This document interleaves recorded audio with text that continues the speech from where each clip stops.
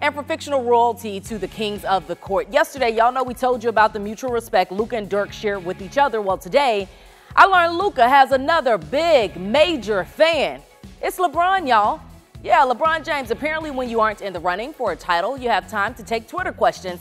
And one follower, well, they asked LeBron for his favorite player under 25, and 7 minutes later, he had his answer. A lot of people thought this was a good choice, saying the two have similar playing styles.